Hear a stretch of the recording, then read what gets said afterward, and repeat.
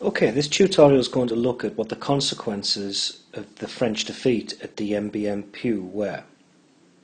Straight away the French were defeated and they wanted out of Vietnam. Ho Chi Minh, the communists, had won. But in the south, the communists weren't as strong. So, a treaty was created.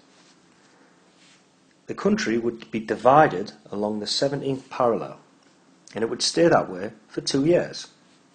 After 2 years, elections would take place across all of Vietnam to decide which type of government was going to run the entire country. So that was the aim. Diem was fully supportive of this plan, and Ho Chi Minh was supported for a while.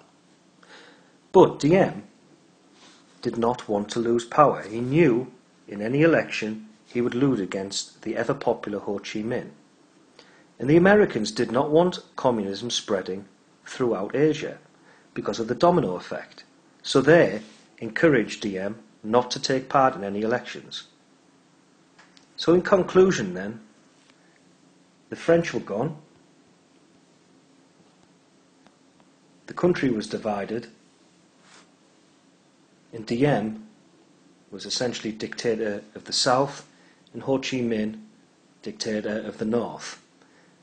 Everything was set up now for what would become a civil war between these two rival factions in Vietnam. So because Diem would not engage in an election because he knew he would lose to Ho Chi Minh, the country remained divided and a civil war began, which eventually brought in the Americans and became what we know as the Vietnam War.